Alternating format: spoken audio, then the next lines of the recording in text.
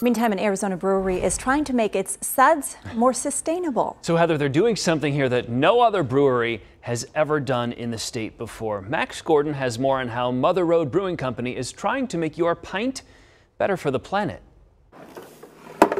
The bosses won't let me drink on the job, otherwise I'd crack open one of these cold ones with you. There's nothing like the refreshing bubbles of an ice-cold beer, and pretty soon Road is going to be carbonating its brews in a way you might not expect.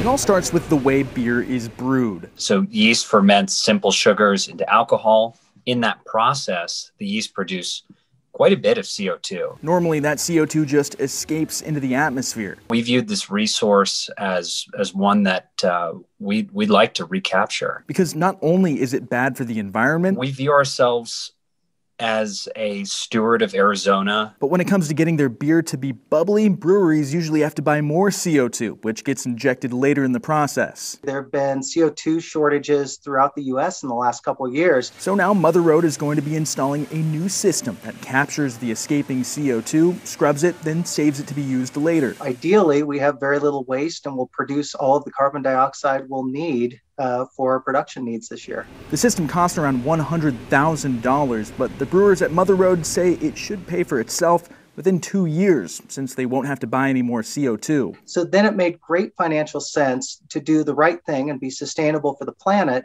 but also to do the right thing for the needs of the business to keep us operating efficiently. So when will your Road suds be filled with recycled CO2? Well, they need to run through their current supply of the gas, and then the new equipment should be installed within the next 3 months. And while the beer will be more sustainable, Road says it won't taste any different.